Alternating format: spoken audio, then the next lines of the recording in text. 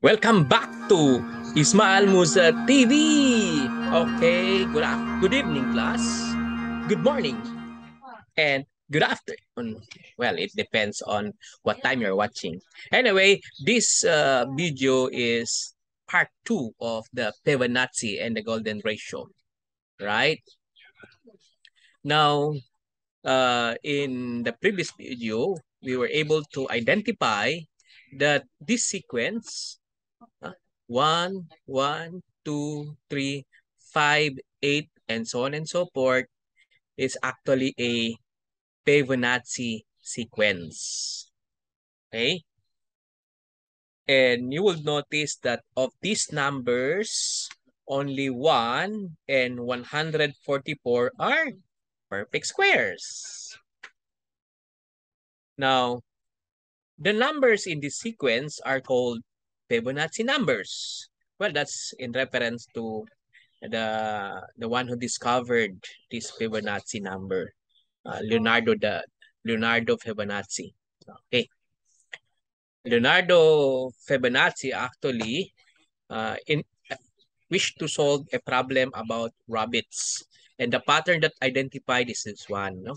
The number of pair of rabbits for any month after the first 2 months can be determined by adding the number of pairs of rabbits in each of the 2 previous months. Okay.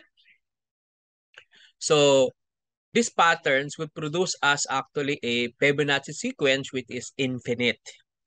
So except for the first two, which is 1, each number in the sequence is the sum of the 2 numbers before it. Okay. Now Fibonacci number class will denote each Fibonacci number by using the letter capital F, no, for Fibonacci, and a subscript that indicates the position. So the subscript indicates the position of the number in the sequence. In other words, the first Fibonacci number, which is F sub 1, is equal to 1. And the second Fibonacci number is F sub 2, also equal to 1.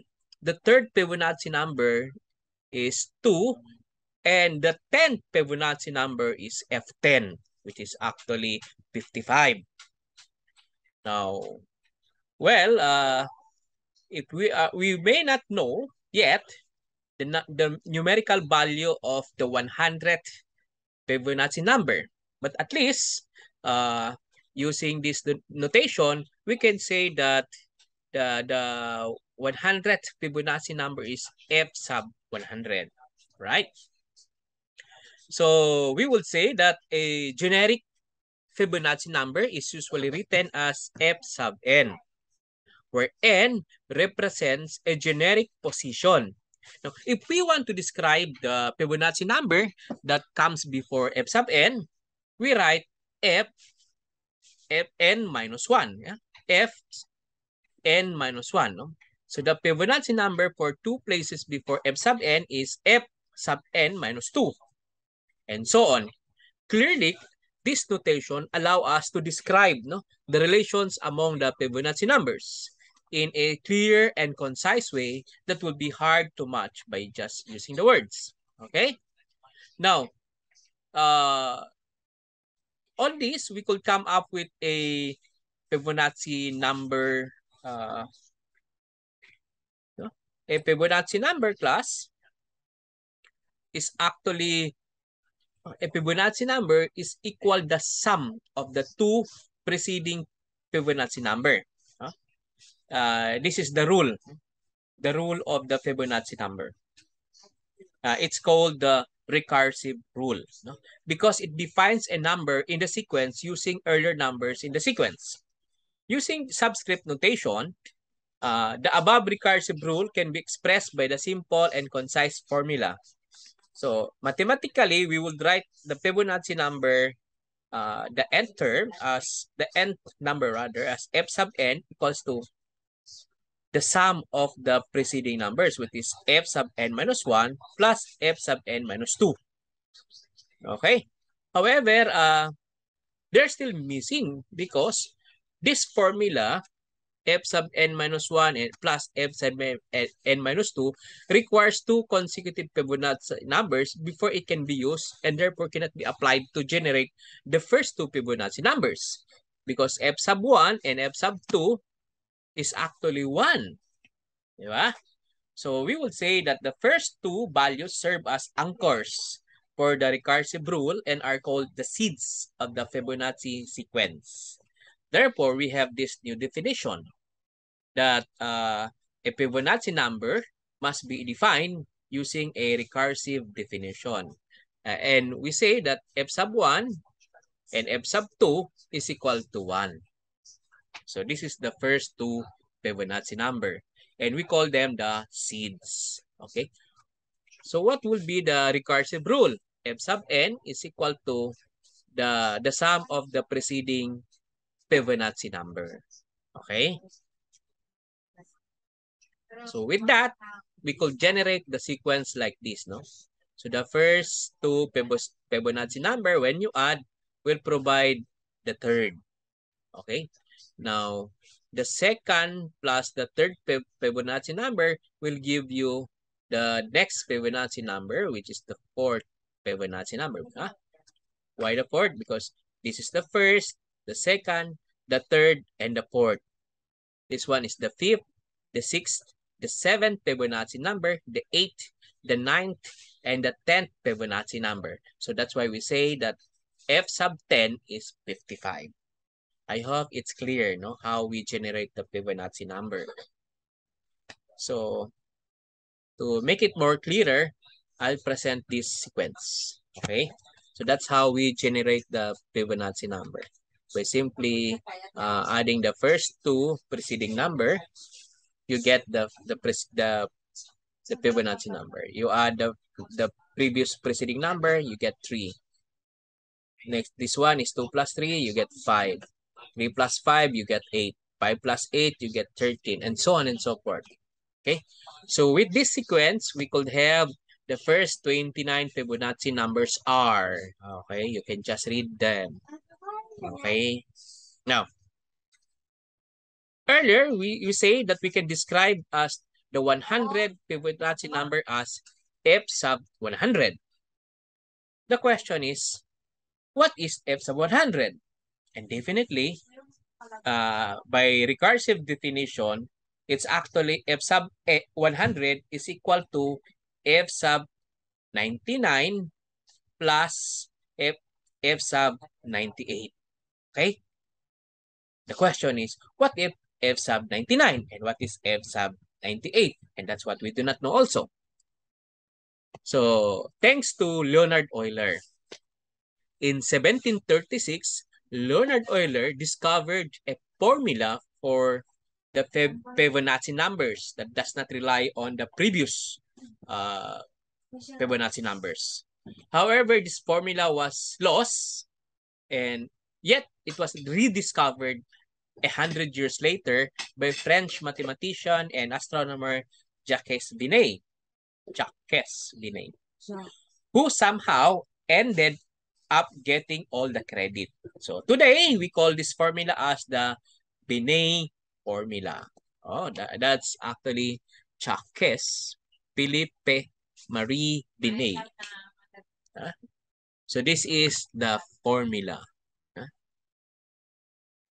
This is the formula for finding the Fibonacci number. So if you want to find f sub 100, so simply substitute your n here by 100. Okay? Then you do the computation. Of course, it will really be difficult doing it manually. So we have to adopt a programmable calculator. Sometimes we call it a scientific calculator. Following this step, you can determine the F100. Okay? You follow? Let us say, let's find in a calculator, a scientific calculator. All right. So let's say web. Okay. This calculator is a good calculator. Web 2.0 calculator. So it says that the Fibonacci number can just be obtained by finding the sum of the square root of 5. That will give us 3.26. Okay. Then divide this by 2. Okay. So this, it will give us 1.6180, so on and so forth. No? This is actually the golden ratio. This is the golden ratio. Okay. Now, raising this to 100 term, 100, we are looking for the 100. Okay. So that will give us 792, so and so forth. Okay. What is this? Thousand, millions, billions, trillion, quadrillion, quintillion, and whatever. Okay. So divide this by the square root of 5. So basically, this will be more or less, no? This is the Fibonacci number. Okay.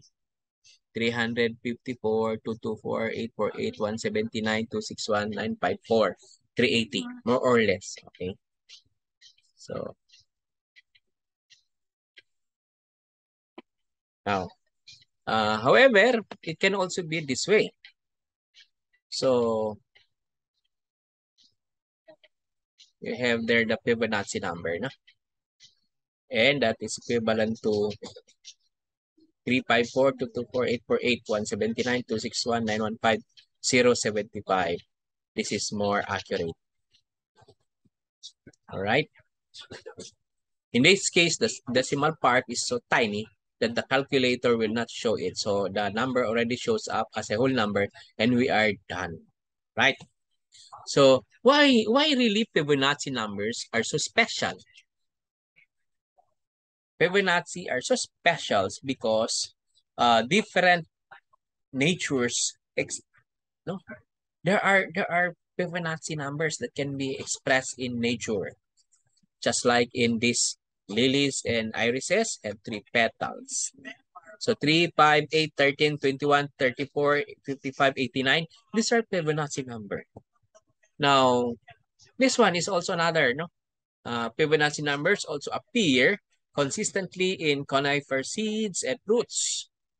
The bracts in a pine cone, for example, is a spiral in 2 different directions, which is in 8 and 13 rows.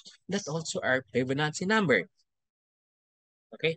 The seeds in the center of a sunflower spiral in 55 and 89 rows. Is it coincidence? I think not. Okay. So Fibonacci numbers in nature. So many are in buttercup, in Cosmo. There is Fibonacci number. Okay. The center of a sunflower of Fibonacci numbers are arranged in rows. The starfish, the sun dollar, the lemon. Okay. Tell us something about these special numbers. Okay.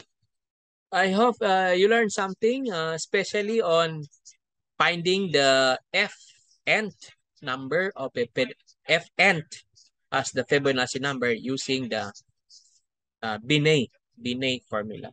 Okay, that's all for today, and good day.